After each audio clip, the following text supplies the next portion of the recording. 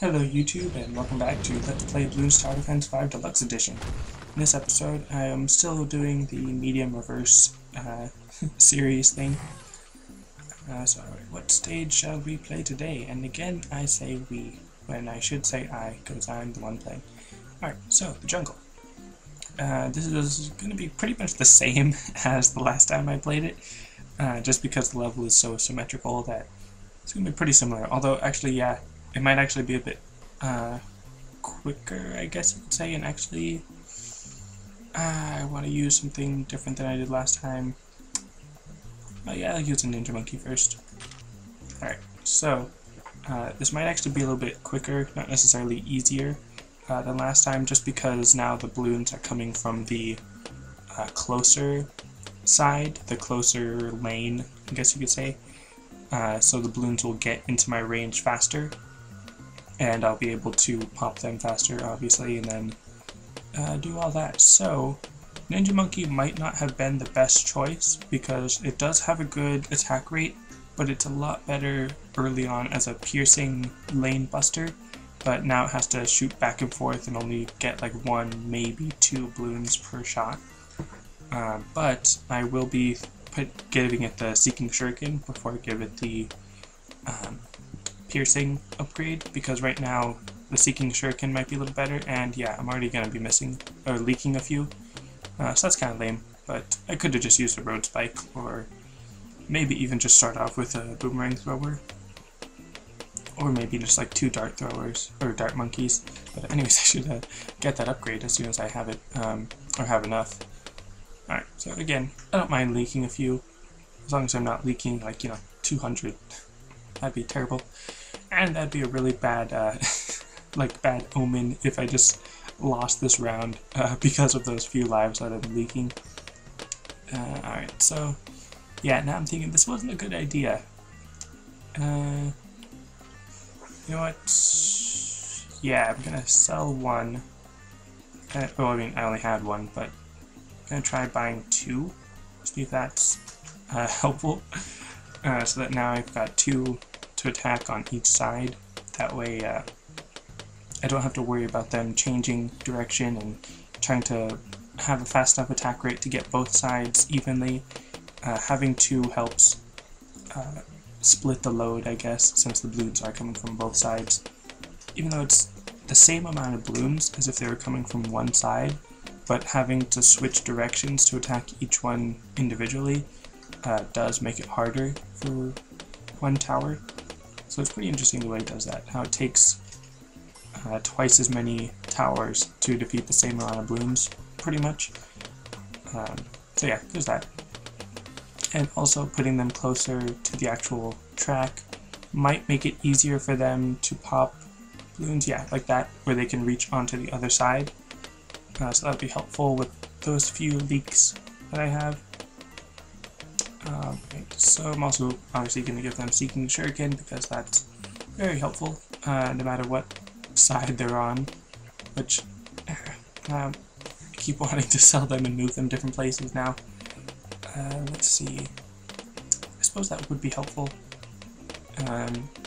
After this round I'll move it.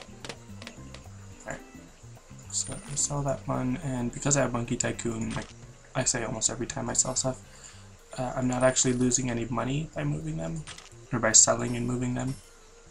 And alright, there we go. That should be a little bit better, because now they have a little bit of lane path busting because of that angle that they're at. And I really prefer keeping things right in the middle, just because it, to me, seems better, but I don't know if that's actually even a better idea. Alright. So, my next strategy, I guess, is the Sharp Shurikens.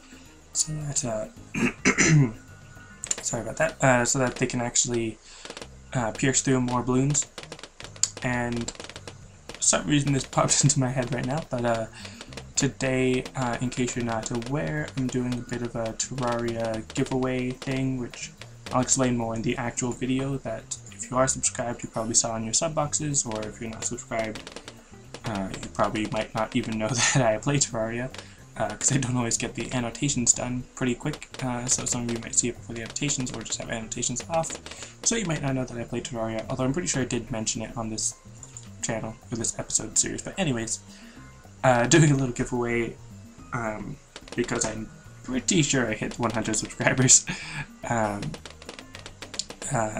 There's like sort of conflicting data on like my analytics and YouTube page and stuff, but I'm pretty sure I'm at 100 subscribers now. So even if I'm not, I don't mind if I'm a few under, because now the game's been out for a little bit, so a giveaway seems nice, I suppose. But anyways, just check out that video for how to win and all that. But back to Bloons, which that'd be kind of cool if I could do some kind of Bloons giveaway where I could give away codes for the deluxe edition or something, but I don't actually have any codes for deluxe edition, and I don't really know how to do that. So yeah. Alright, so now I could just start giving them double shot, but it's already around 19, so I'm gonna need something with lead popping. And for that, I'm going to use a wizard monkey, which is actually called an apprentice, with the fireball spell upgrade, so that it actually can pop lead.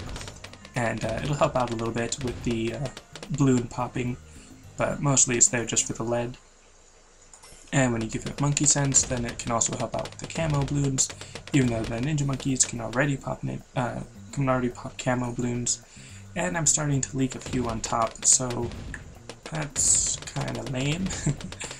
I'm gonna need better ninja monkeys, I guess, or more ninja monkeys, or just something else. And that's kind of the problem that I have with the distraction ability, because occasionally it'll just blow back one balloon that I need to pop quicker so that I can get the round moving quicker. But yeah, it's helpful most of the time, so I don't need to worry about it too much. And for some reason, I kind of started feeling like, yeah, monkey apprentice, wizard monkeys, they're cool, I can use them, they're good. And then I was like, maybe I shouldn't, maybe I shouldn't rely too much on them. But I don't know why. I guess just sort of like the inconsistency, I guess, with their attacks. Like they're not always attacking the same thing the whole time. So, I mean, they're pretty consistent in their attacks, but it's just that slight randomness, even though it's not actually random, just sort of bugs me, I guess. It makes me not want to rely on them too much. Plus, they're not exactly like an invincible super monkey or anything, but they are pretty good. And of course I have to leak one. Not have to, but you know what I mean. Alright, so next, I guess I should work on ninja monkeys a little bit more.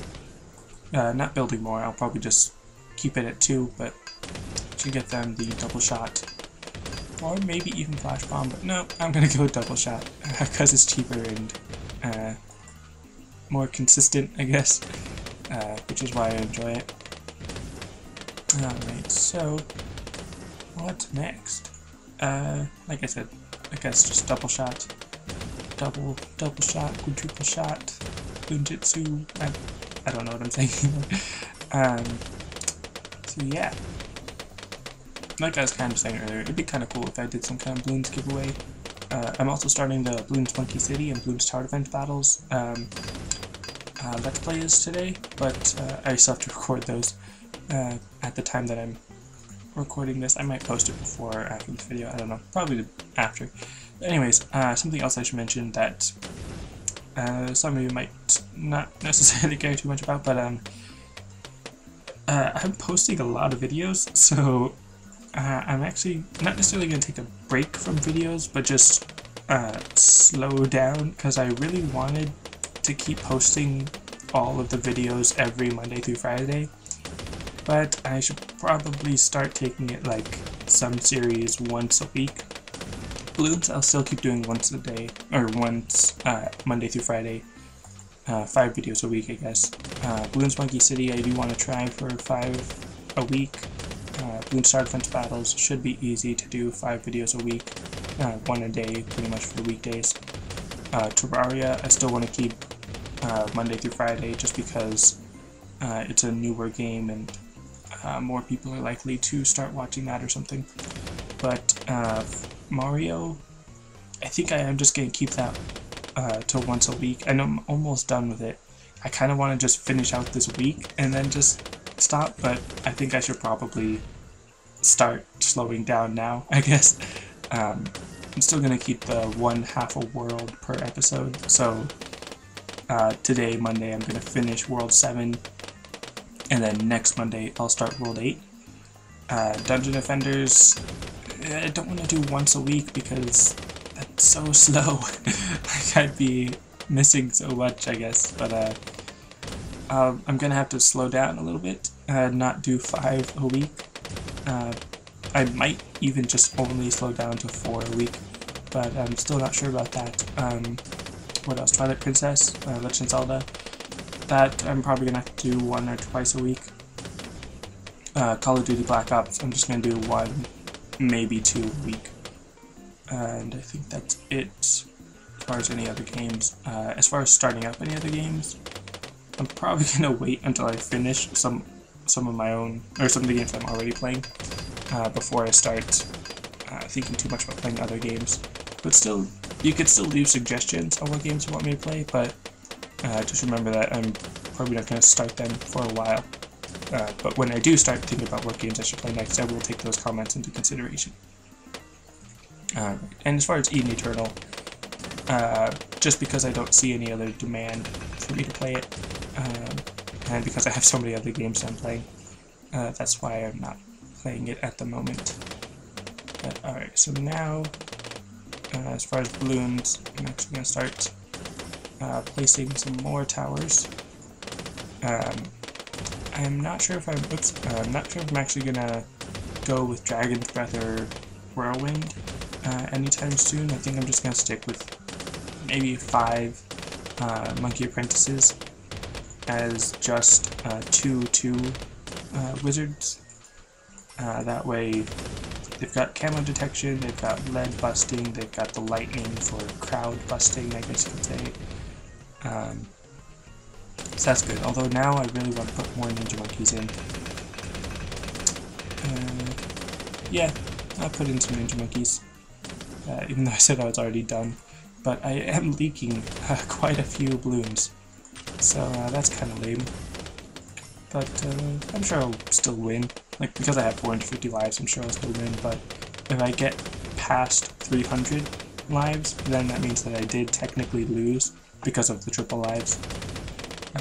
Well, I didn't lose because of the triple lives, but I technically lost because now I do have triple lives, so if I didn't have triple lives, I would have lost if I lose more than 150 lives, because that's how much you're supposed to start with. But anyways, so yeah, I mean, on one hand, it's kind of like, oh, you're using these deluxe upgrades, you're like cheating, you have an unfair advantage or whatever, but I mean, on the other hand, I did actually, you know, get the monkey money to buy that upgrade. Like, it's not necessarily a cheat, like I worked for it, like, come on. But I understand that obviously it is sort of like, it's not, I don't want to say cheating, because I'm not breaking any rules. It's just I'm using an performance enhancement upgrade, I guess. I'm not sure if that's the best term to use. But so yeah, this is actually a little bit worrying, because I don't think I'm going to be able to pop that. I should try popping it earlier, and that's not good. Great. So yeah, that took me past 300. So alright, I lost technically, but again, because of those triple lives, technically I did not lose. I'm still in the game.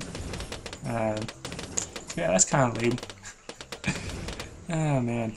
I guess I should have seen that coming, since I know that looking at my defenses, I don't really have very much to beat Moabs.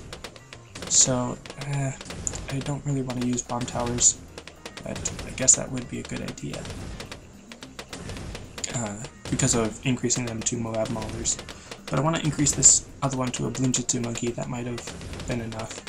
Because I really just need to get through that Moab layer before it gets out of range of the Ninja Monkey. I mean, obviously I need to destroy the whole thing before it gets out of the range of the Ninja Monkey, but specifically the Moab layer, because then I can use the Bloonjitsu and the distraction combo to actually bring the ceramic balloons back a little bit better. It didn't work that well this time, just because it was so far away that I didn't get as many chances to attack it.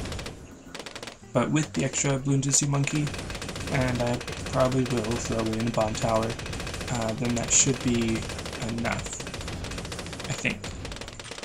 And the Dragon's Breath would also be helpful against the Moab, but I'm not sure if it's more effective than the actual Moab Mauler, just because the Moab Mauler is specifically designed to destroy Moabs. Like, can't really get too much better than that. Alright, so this one should be much better. Shouldn't leak too many, if any, so yeah, that's good. And the BFB is going to be a bigger problem, obviously because it's bigger, has more layers, so I do have some time before then, and the Ninja Monkeys and the Lightning and now the Bombs should be enough for things like round 63, but I'm actually going to get a little bit of like extra insurance by getting the Cluster Bombs, and I'm actually going to go for the Bloon Impact. I'm not sure if I've actually used Cluster Bombs, or especially not the Bloon Impact, in any of these videos, just because I really don't like the bomb tower in general. And one thing I think is interesting is that because you don't need to have the missile launcher to get the cluster bombs, the actual picture for the cluster bomb is the cannon and not the actual missile. So that's kind of interesting. But what the Bloon Impact does, in case you don't remember, is impacts from this tower become so violent, balloons become stunned for a short time when they are hit. Meaning it just kind of stops the balloons for a little bit, obviously when they're hit. And it's helpful for large clumps because then they'll be stunned while other balloons can, or other towers can do whatever they can to pop it. It's different from when you freeze a balloon, because with the ice tower, if a balloon is frozen and then you pop it, then it becomes unfrozen. But here, when they're stunned, I'm pretty sure they still stay stunned for a little while, even if you're still popping layers off.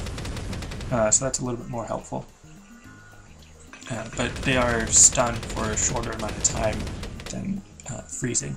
So you can't stop them as long as when you're freezing them. Because there's actual strategies developed around just stopping the flow of balloons with your ice towers. Which is pretty interesting, but then it just makes the game take longer and all that, so I don't want to worry too much about that. And just need that one more Bloon Impact. And now I want to throw in more Ninja Monkeys, just because I really enjoy the Ninja Monkeys. Alright,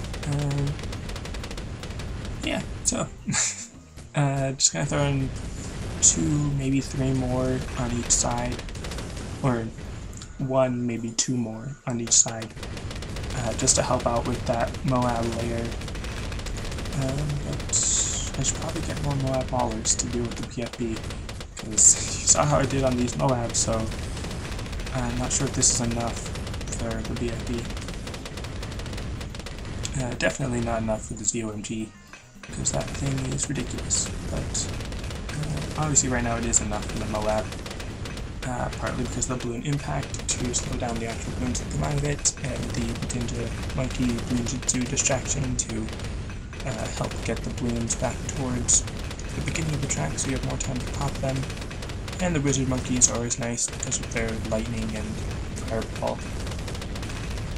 Alright, so I should probably try using some banana farms more often, because that always seems to be helpful, but again, because I have the healthy bananas, it gives me more lives, which I've already got triple lives, so yeah, there's that. But oh well.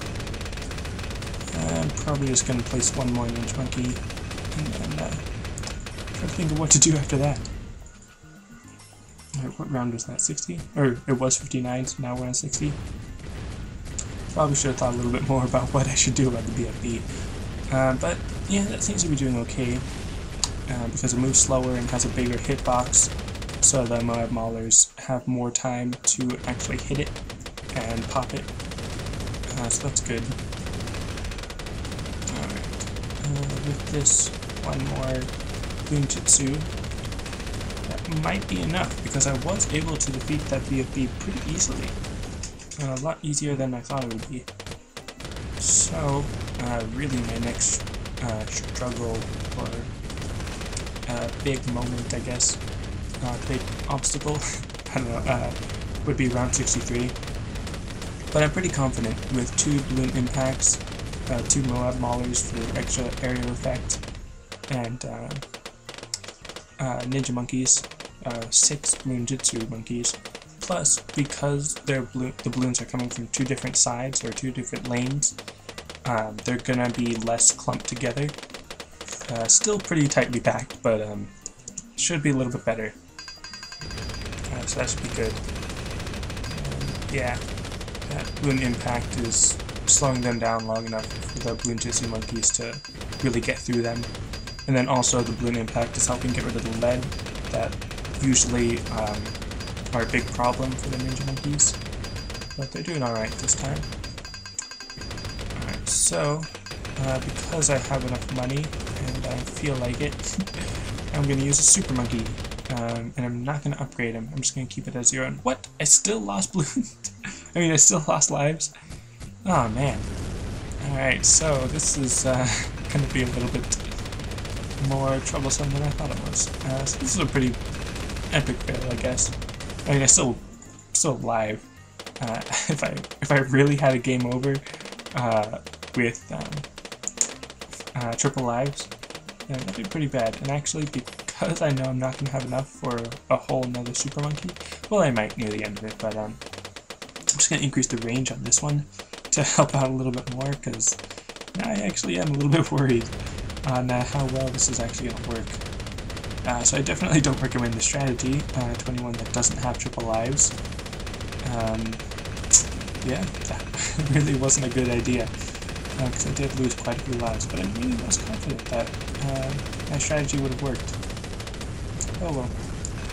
3 Moabs, no big deal. 2 BFBs, kind of a big deal, but with the extra Super Monkey, that should be okay. Because it should help enough with breaking the layer of blimp. Yeah, that's good. As long as you can break the Moab before they get too far, then the Bloonjitsu Monkey and Balloon Impact combo should be good enough. Alright, so yeah, I did technically lose that, but I didn't actually lose that. So I know earlier in the series I wanted some feedback on whether or not you think I should post like episodes where if I do lose, do you want me just to scrap that episode and repost something where I actually do win? But yeah, I did technically win that. So what do you think about that situation? Right now I have triple lives. If I lose more than 150 lives, but not 450, do you think that still counts? I think that's still good enough, but it's up to you. Alright, so that's it for this episode. Thanks for watching, and I'll see you next time.